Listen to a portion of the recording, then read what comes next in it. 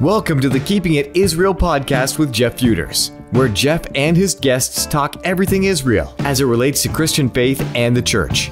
If you are a Christian and you stand with Israel, you will be encouraged and challenged by this podcast. And if you're not so sure about the whole Israel thing, you need to learn how your faith connects with Israel and why standing with Israel matters. Now here's Jeff with today's guest. Welcome to the podcast. Today, my name is Jeff, and I will be your host. I'm excited about today's episode because a little while back, I was recommended by a couple of friends to watch some videos by a couple from Israel. And the YouTube channel was called Sergio and Rhoda in Israel. And so I checked them out. I watched a few of these videos. They were so much fun, and it looked like they were having so much fun doing them. And the more that I looked into them, the more I realized that there was a faith connection here. They were actually believers. And so on a whim, I reached out to them, and they got back to me and said, yes, we would love to be able to be interviewed and be a part of your podcast. So let's join me and my conversation with Sergio and Rhoda in Israel. We are live, and I am excited today. This is an episode of our Keeping It Israel podcast, but we wanted to offer it also as a live event because Sergio and Rhoda are famous. You guys are like, I called you in the advertising YouTube sensations, so we'll build this up as much as we can. Very, very exciting to have you on the podcast today. And I want to just start, first of all, by saying thank you. I'm sure you guys get lots of emails and lots of inquiries from lots of people all over the world. And I appreciated that you got back to me and that we're able to do this. And we just had a little conversation before we started. And we know some of the same people, which is like way cool. So tell us a little bit about yourselves, first of all. Who are you? Where are you from? How did you get together? Well, thanks so much, Jeff. Well, first of all, it's an honor to be here. When you reached out to us, we were excited. Something inside of us felt right about this, and just following the Lord's leading on this. And we have our YouTube channel, and we'll talk just a little bit more about that. If you have any questions, from a personal background, I was born in Lithuania, actually, not in Israel, and in '92. My parents, they're Russian-speaking parents. We moved as a family to Israel. We did the Aliyah, the repatriation. And so I grew up basically here. I was 7 back at the time in '92. We went to school here, went to college, went to the military. And then in around 2007, 2008, there was a joint meeting between Arab and Jewish believers here in Nazareth. And that's how I met Rhoda, and who is way more local than I am to Israel, wouldn't you say? Well, I was born and raised in Nazareth, actually, and to believing Christian parents, very devout parents. They love the Lord. They've been active in ministry all of our lives. My dad today is a pastor of a small local church here. And as Sergio said, we have met at this meeting that our churches did, which is awesome because they just wanted to bring the youth to worship together and fellowship together in the name of Jesus and, cross some political barriers that might leave a stain even on the younger generation. And so we got married and then we left to the States for work. And the rest is history, I guess. History. Yeah, that's history. I read a little bit on your website and your YouTube channel. You were in the States for 7 years, and tell us a little bit about that journey. What did you do? What are your occupations? Yeah, so after we got married, we kind of immediately went to the United States. I had a job offer. I was working as a subcontractor for Hewlett-Packard, and I'm an IT, software developer, and lead the development department. And so Rhoda agreed to come with me, and we lived there for 7 years. I think it was the biggest blessing in our lives because when we got married, we weren't following the Lord immediately. And so somehow the Lord put us in a path with some very special people in the United States who shone the light into our lives, and that changed everything. So yeah, we lived there 7 years, and we got back 3 years ago. Has it been a little bit more, three and a half years ago, to Israel, after my work is done there. And we said, we're going to start our own business here. And so we started our own IT business in Israel, a startup. It's was our primary goal as we come back here. Right. And somehow in the process, a YouTube channel started. So what the YouTube channel was just accidental? Yeah, you want me to? No, go ahead. Okay, so my eldest brother, he lives in Italy. He studied there and he's married there. And so the first time he brought his wife over, we were taking them sightseeing around, and we had just gotten back. It's been like maybe a few months since we have gotten back from the States. And so we thought, why not take a few videos and just show our church in the US that we attended there and just send them, because most of the people, either for poverty or age or whatever, they couldn't come here.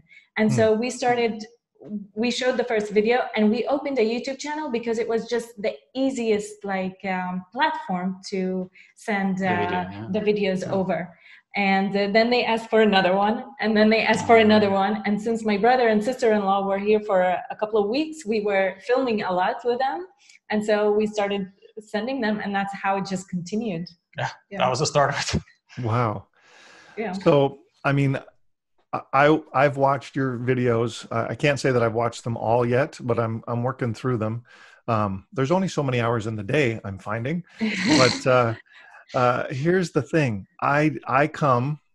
We do a small little television show here in Canada. It's a half-hour show that we come and do on location in Israel. So I know what is involved in getting to sites, getting permission, doing the shooting, coming home, doing the editing, putting it all together. How do you have time to do all of that and your IT business as well? That's a really good question. The answer is we don't. Yeah, I mean, that's the honest. If I told you how many times, I wanted to give up and quit the channel. It was, I don't know how many times it happened, and every week. Almost every time. The first 2 years, we were really struggling to keeping it up, saying there's just not enough hours in a day. One episode can take over 100 hours to edit, 160 sometimes, and there's just not enough time for anything, to sleep. So every time we'd get an email from somebody saying, how this particular subject, or somebody who spoke, maybe a guest on our show or something, that got them closer or got them to pick up the Bible and read, and as a result, closer to the Lord. And we said, well, if that's the fact, we've got to keep going. We got to keep going. And so we kept going until like a year ago, we said, okay, now we just have to be more mindful of planning ahead and just making it work. And so this past year has been just working on that, being able to squeeze everything together. But yeah, it takes a lot of time. Yeah. Now, you guys, you look like you're having a lot of fun though when you're doing it. He's a good editor. Well, no, we are. Yeah, there's a lot of good time to it, and there are times when it's difficult, and I tell you what, nothing that a prayer cannot take away. What do you call those moments? Not bloopers. Not bloopers. Grumpers. Grumpers. It's when you have to take the same take maybe 30 times. And it takes the fun out of it, and then when we see that it's no longer fun, we gotta no longer joyful. We have to get on our knees and pray and say, Lord, we can't do it, and He helps every time. It's incredible. I completely understand. I do. Some of our very fun times have been in crowded areas where you're trying to get a shot, like a bit of a walk and talk, or just a bit of an intro or an outro, and people keep walking through the shot, or they walk in behind and make goofy faces, and drives me crazy. And I have to be a Christian in those moments. I have to be pastor-like, Christ-like, and it's not easy sometimes. You can get a little annoyed after about the fifth time somebody walks through your shot. I get it. I totally get it. Well, listen, so you start your IT business. I'm hoping that's going well, that that everything is good on that front. But then this YouTube channel takes off, and I mean really takes off. I've looked at some of your numbers, and as someone else, our ministry has a YouTube channel. You guys have like in the millions of views on some of your videos. What does that kind of exposure do, and what kind of, I guess, pressure is there that comes from that as you're making new videos? That's a really good question. I think in the beginning we were more at liberty to not think so much what we're going to say. It was just sending a video to our friends as a link. Right. And so when one day YouTube put one of our videos, Capernaum, we don't know exactly how and why it happened. All we know, it just happened, and overnight it's like 150,000 views, and then towards 1 million in the first month. All it took is for YouTube to put it on the homepage, and then it kept on going since then. And that happened a year ago. So when that happened, we're like, wow, we need to be. There is an opportunity here. I mean, when you have an audience, a large audience, you're thinking, wow, first of all, quitting is no longer a question, because we cannot let go of the opportunity to make somebody's day better who yearns to see where Jesus has walked, or to tell somebody about Jesus who have never heard about him before. We consider it as a ministry. As a ministry. And so it did make a big difference in terms of what we do, and also put more effort, more prayer into it, and take it more seriously. Wow. And upgrade the equipment. We started with an iPhone. Yeah. Wow. Just an iPhone, eh? Incredible. Yeah, just an iPhone, nothing else. That is amazing. That is amazing. And YouTube putting it on the homepage, you have no control over that. It's just something that happened one day, and now literally people from all over the world are watching.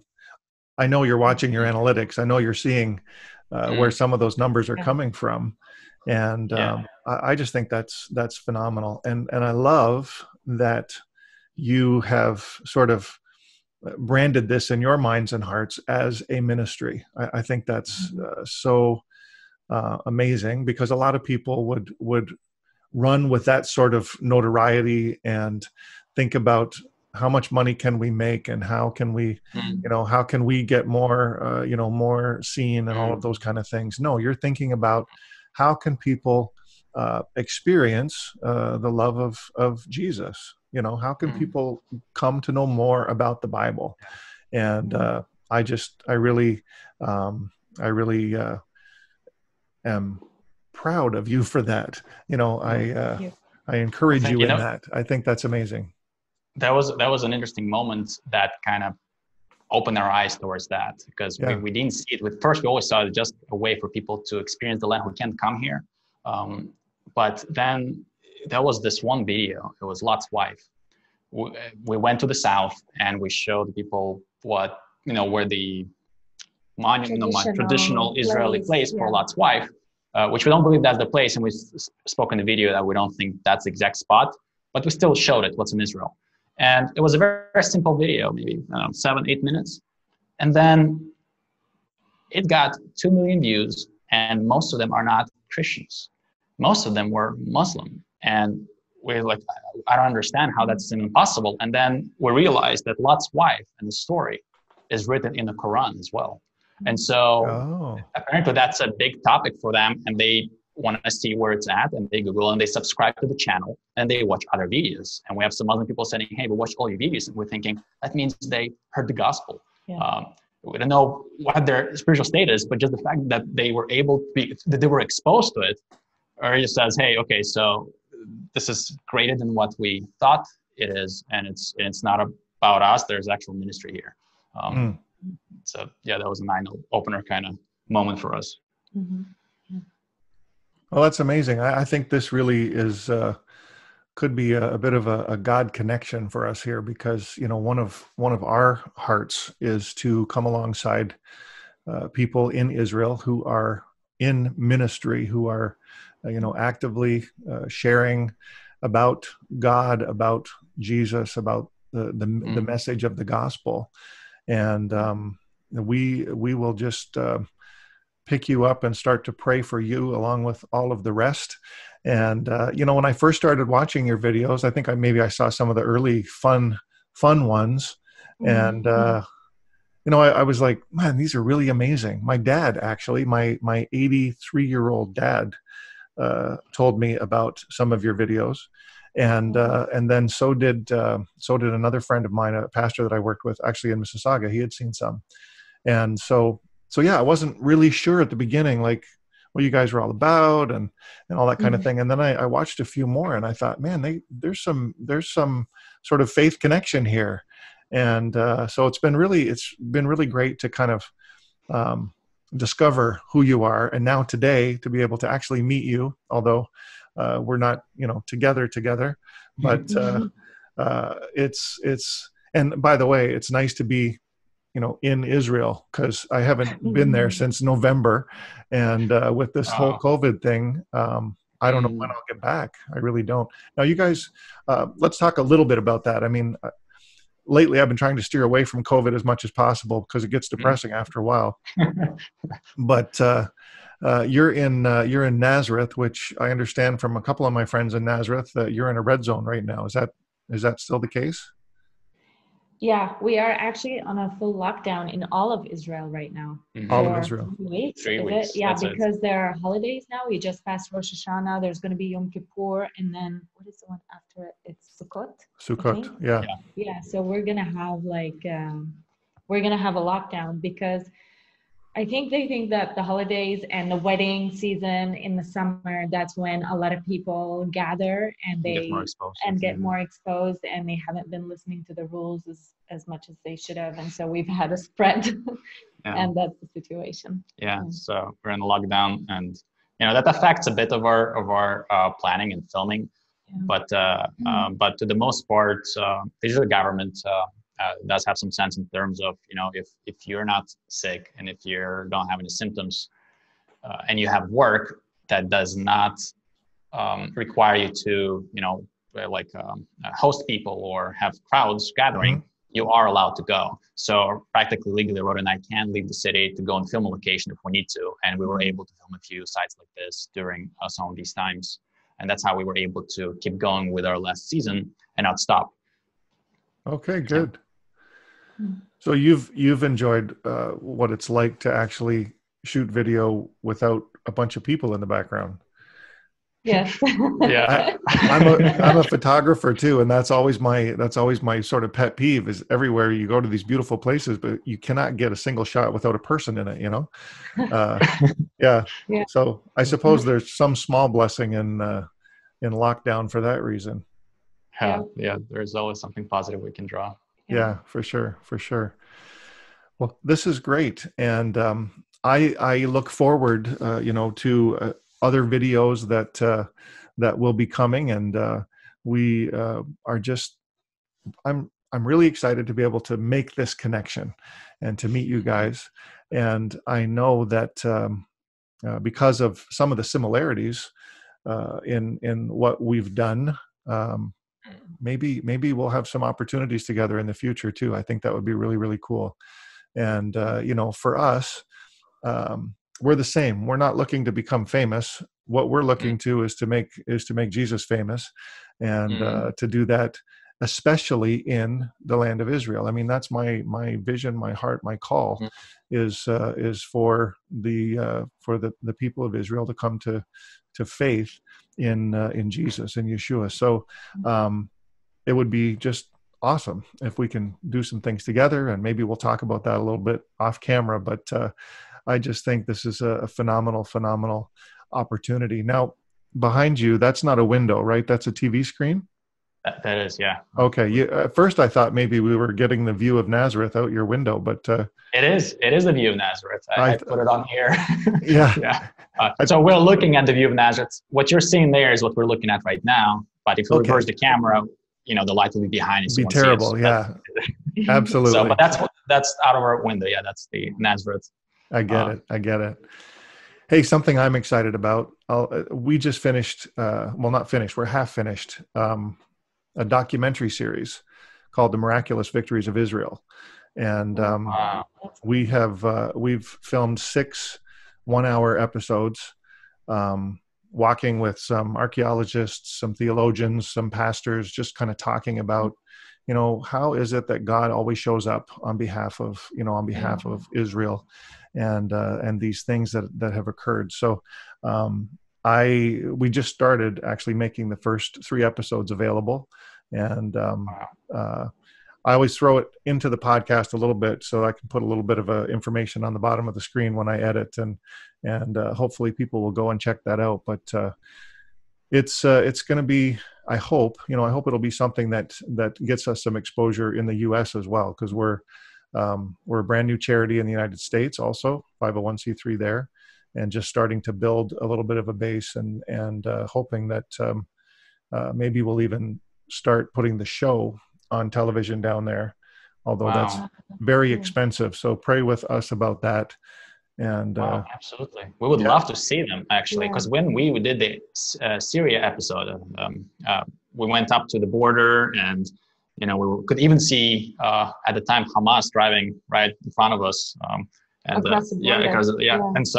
and we did the Syria episode and spoke about that. And when we made the research, it was unbelievable. But we just barely scratched the surface there.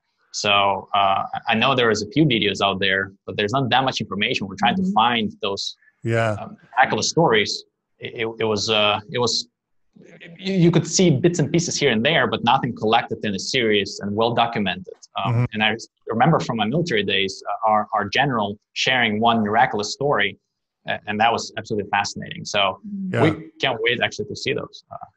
Wow. Well, the one on the modern wars of Israel, we struggled as well to get really good testimonials and things like that. But we're pulling it together now. That'll be episode 5, I think. So we've got 1, 2, and 3 done. So we did. So you're starting from the biblical wars in Israel. That's right, right, all the way. Wow. So we did the conquest. We did the conquest in Jericho, and then we not just Jericho, the conquest over the Promised Land kind of thing. Hetzor was a big piece of that, because there's so much physical evidence to prove the biblical story. Hetzor is amazing. And we actually went there with an archaeologist and interviewed him. And so we did Hetzor. Then we did, the next one was David and Goliath, which I saw you guys' videos on David and Goliath. Man, I wish I could have had you as part of our doc series. It was you guys made it so much fun. But we went with Yossi Garfinkel, the archaeologist, up to Kirbet Kayafa. We did some shots in the Valley of Elah and the whole thing. So then the David and Goliath was the second one. And then we also did the siege of Jerusalem with King Sennacherib and King Hezekiah, and the prophet Isaiah. Interviewed Dr. Eilat Mazar and some others about some of the discoveries that sort of put Hezekiah and Isaiah together, with the bullae that they found. So it's been a lot of fun. And it's really, I think, just an encouragement for believers. We want believers to be encouraged that sort of no matter what battle we face, God's got this. He's got our back, and he's had his hand on the children of Israel for all these years. So yeah, it's going to be a lot of fun. I'll when we get off camera, well, miraculousvictories.com is the website. We'll chat a little bit more about it when we're done. Anyhow, this has been fantastic, you guys. Now tell me, before we sort of get to a point of wrapping up, tell me what sort of ministry involvement and connection that you have in the community where you live. What are you guys doing with regard to sort of faith community and some of that kind of stuff? Yeah, that's a good question. We attend the church that my dad pastors. It's right next door. Oh, perfect. We just walk 10 steps and we're there. I do translations there. Before COVID, we got a lot of groups and sometimes individuals or volunteers that come from the US or Canada or the English-speaking world. And so I'd be the translator for them. So that's my little ministry in the church. And sometimes we visit with Sergio's church where he can bless them with playing the piano and music for it. And the reason why Rhoda says my church, her church is actually, I guess it's not exactly like it, but from historical perspective. So we grew up literally across, I grew up in Nazareth Elite, which is the Jewish Nazareth, and Rhoda grew up in Nazareth, the Arab town, Nazareth. So her church is Arab speakers and it's an Arabic language. And ours would be in English sometimes, or in Hebrew or Russian. So that's the population. They're mostly Hebrew and Russian speakers, and we got pastors who come from Netherlands or America and so forth. Mm-hmm. So that's how we got my church, your church. But now we both visit Rhoda's dad's church, and still are in a close relationship and fellowship with the church, the Nazareth Elite. Mm-hmm. And so, if you come to this area next time, would love to. Do something together. At least go and have the best Arabic coffee with sweets, if you like that. So I like sweets, but I'm more of a savory guy. So let's actually go do like Arab food, because sweets are good, but give me some of that good. There's an Arab dish that's like rice and chicken and like it's all together. You know what I'm talking about? Yeah. I can never remember the name of it. It's amazing. No, not ma'lube. It's hashwa. Yes. Okay. All right. Well, so let's do that, and then we'll have sweets. Like it has two names. Sorry. Yeah, we'll have sweets after. Yes. Yeah. Come on over, and we'll do a few of those dishes, and we'll get some sweets over too. That'd be fantastic. Well, listen, this has been really great. And here's something I just picked up on while you were talking, and I'll just confirm my suspicion. So you're Lithuanian, but you're a Lithuanian Jew. Is that correct? I'm not sure. I was born in Lithuania, but back at the time it was USSR, and my Russians have more. My parents have more Russian descent, Ukrainian, Russia. So actually, I don't even have Lithuanian citizenship. So I was just born there as location. My grandma is there, and we came to visit her. But I don't know if qualify me as a Lithuanian Jew. It's, I guess, from a Russian heritage, Russian Jew. That's what I would refer to me in Israel, a Russian Jew. Okay, so this is beautiful because I'm looking at the one new man right in front of me, Jew and Arab together, believing in Jesus. And to me, that's one of the greatest miracles that I witness in Israel, is that those barriers are being overcome through Yeshua, through Jesus. Yes. Yeah, that's the only way to peace and reconciliation. That's what we believe. We've seen it happen with people only through Christ. Truly. Yeah. Wow, that's awesome. Yeah, you know what? I watch what's been happening, Washington, D.C. the last couple of weeks with peace between Bahrain and the United Arab Emirates and these normalized relations and all that kind of stuff. I'm watching for a video from you guys on that. Maybe there's a challenge I can throw out. But I think that what we're seeing, it's going to make a lot of people sort of feel warm and fuzzy inside. But, my opinion, at least, and I don't want to sound doomsdayish, but peace in the Middle East is still a long ways off, if I'm not mistaken. All this seems to have done is to have angered other Arab factions, to the point where this is going to be, maybe a little uncomfortable for Israel for a while still. But I don't know. What's your opinion on that? That's a good question. We've kind of made a choice to, when we realized like what the videos we do is a ministry that, and its goal and purpose is to bring people to the Lord, and those who already know the Lord, to get them pick up the Bibles and be more excited about, hey, these are not fiction stories. These are true events and happen. And so we kind of make a cautious decision especially because of our background as well, to live out the peace and keep our opinions as suppressed as possible in terms of, we want to live out the message of Christ, and try to be cautious about expressing our opinions too much, at least at this point, especially when there's so much we don't know and haven't made the research about when it comes to these peace agreements and everything. We do know that, like you said, there could be a warm, fuzzy feeling, and there's definitely good in this. But we do know that truly there is no peace except that is in Christ. We've lived that in our personal lives. We've seen that in our surroundings, and that's what the Bible teaches us. And so we truly look forward to that, and that's kind of our goal and aim, is to focus on that.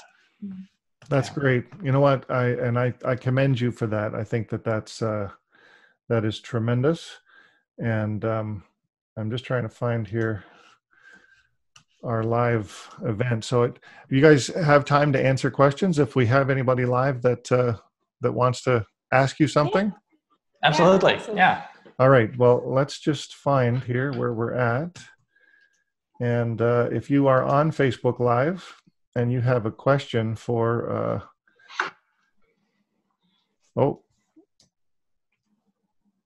that's not going to be good. How am I going to mute that? Okay. Can you still hear me? Yes. Okay, good. I just had to mute the Facebook Live thing because of the delay. I could hear myself saying the same thing I just said. I thought I was having a bit of a medical event there, but apparently I'm okay. So, we've got some, if there's anybody on Facebook Live right now that would like to ask a question, I'll get you, I probably should have said this earlier because of this delay, but we'll see if anybody jumps in here and has anything they want to ask you guys. And in the meantime, what's the name of your dad's church, Rhoda? It's called New Life Baptist Church, Nazareth, I think, something like that. Okay. New Life Baptist Church, yeah. Okay, great. Well, we'll look for that the next time we're there. We have a few connections in Nazareth, probably a couple at least. And one would be Nazar and Katie Tuma over at the Nazarene Church. Yes. And I'm trying to think where else. There are other ministries there as well. And if anybody from Nazareth is watching and I'm forgetting who you are, I apologize. That's just, it's a lot to keep up here. When you're, it's tough, especially when you're put on the spot to remember. Exactly. And you're thinking now about Facebook and questions and yeah.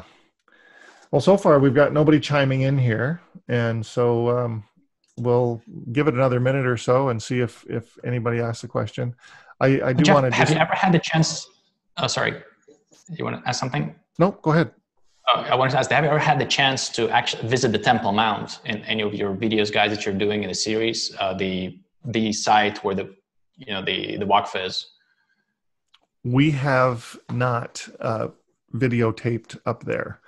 It is, we go occasionally, but to take cameras and actually do a shoot up there, as I'm sure you've discovered, is a little bit problematic. And so in my predecessor's time, he and his cameraman actually did get up there once and kind of with a small camera, we're able to do a bit of an interview kind of over by the Eastern Gate, kind of incognito. But yeah, we've tried to do everything that we do officially. You know what I mean? Right. Like we try to get the proper permissions and do what we can on the sites. And so it's been interesting. How about you guys? Have you been able? Yeah, that's what I'm asking, because we lived there, Rhoda lived there her entire life. I was 7, and we never had a chance to go there until a couple of weeks ago, right? And it was, so, you get in and you already know this, and there's if they do a briefing to foreigners or they immediately do it like through the tour guide or something. But for us, because we're locals, the police officer stops us and says, "This is your first time? Yeah, so let me take you aside and give you a briefing." It's like 5-10 minute briefing, what we're allowed to do, what we're not. We can't hold hands. We can't, pat each other on the shoulder, touch nothing, where we can walk, where we cannot walk. And after like 10 minutes of briefing, we're so thankful for this opportunity. We're smiling, we're excited. We have no camera gear on us because we know it's not allowed. And then we pass through the gate, and then I'm like, hold on. And I go back to the officer and I say, excuse me, officer, what about videos and photos? Is that something I can do with my iPhone? He goes, come on, of course. Go and film as much as you want. Knock yourself out. And I go, really? He's like, yes, go. It's like, okay. Wow. So we took our iPhone, and we didn't do any interviews or talk to each other, but we just took the iPhone and filmed the entire experience of walking on the gate, on the bridge, walk through the gate and walk through the whole area, and then see the Golden Gate where people could supposed to open, and and then went out and we filmed the whole thing as an experience, and we can't wait. We were going to release this video in a couple of weeks, not as a interview kind of a thing like we usually do. It's going to be entirely different, just experience. So what it would be like to visit it if you were there as well. So we just can't wait. It was quite an experience. It was tough to explain. Even though I was wondering about like having a permission to bring a bigger camera, because when we were up there was like a photographer with I think a newlywed couple. They were Muslim because the woman had the covering on, but they were taking like wedding pictures or some sort of pictures together. And so I was surprised. I was like, maybe they would allow having some sort of something up there, but I don't know. Or maybe it's just for them that it's allowed. Very interesting. Well, we will, we'll be looking into that. We hope to get back next year. We need to shoot 13 more episodes of our show because the ones that are airing right now are getting old. We're just doing kind of reruns every week on the airtime that we have. Hey, we have a question for you guys. Sally McGregor is asking if the country opens up for tourism, would you guys ever host a tour together? Oh, that's a good question. You know what? We'll be praying about it. We never thought to do it. We never, we were, like we said before, it's just so much to do, from editing to our daily jobs. That we can't even imagine how we're going to fit a tour into the schedule. However, with the Lord, if it's His will, everything's possible, and so we'll be praying about it. Right now, we have nothing planned or scheduled for that. Yeah. All right. Well, that was the only question that we had up till now, and I don't want to keep you guys unduly. We'll chat a little bit here when we're finished, but thank you so much for coming on today and for talking to me, who you never met before and didn't know. And this has been, for me at least, just a great experience. I really appreciate getting to know you guys a little better, and love the work that you're doing. But more than that, I mean, the videos are fantastic, but hearing you talk today, I just love your heart for what you're doing and why you're doing it. And I commend you, and God bless you for that. Thank you so much, Jeff. It's been an honor and privilege.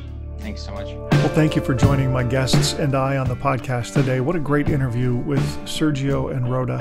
And wow, what great people. I just loved getting to know them, along with all of you as you were listening into our conversation together. And I believe that we will have many connections together in the future with this wonderful couple and some of the ministries that they're involved in there in the land of Israel. I want to encourage you, please go to their channel, their YouTube channel, Sergio and Rhoda in Israel, and click subscribe. They would love to have you following their videos, and you're going to enjoy them. They are absolutely phenomenal videos. And while I'm talking about YouTube, I would encourage you to go to our YouTube channel as well. We post many videos up there, ministry updates from Israel, personal communications from myself. Our podcasts are posted on our YouTube channel as well. And also the television show, First Century Foundations, that we air here in Canada on Christian television. You can get those episodes once they've aired. We post them up on the YouTube channel as well. So please subscribe to our channel also. We would love for you to do that. Don't forget, we are a registered charity here in Canada and a registered 501c3 in the United States. If you would like to help ministries in Israel, could I just say to you from the bottom of my heart, we would appreciate so much your partnership with First Century Foundations as we partner with over 70 ministries in the land of Israel, helping them to do the work that God has called them to do there in the land. And so God bless you as you engage with us in that way. Our website is firstcenturyfoundations.com and /donate. If you would like to donate, you can do so there, and there are options to do so both in Canada and the United States. Well, God bless you today. I am so grateful that you joined us and hope that you will continue to listen in. Thank you for joining us for the Keeping It Israel podcast. And remember, as Christians, we stand with Israel.